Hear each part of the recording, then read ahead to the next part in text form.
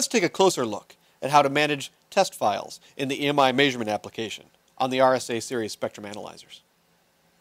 Here we are in EMI mode, starting at a preset. Let's go ahead and recall a saved test file. We'll use the trace and state. And here I'm going to move into the right directory and recall this state here.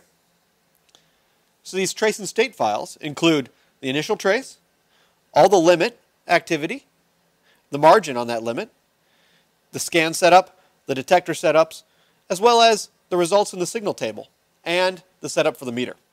So all this is saved in this one file that can easily be loaded and saved.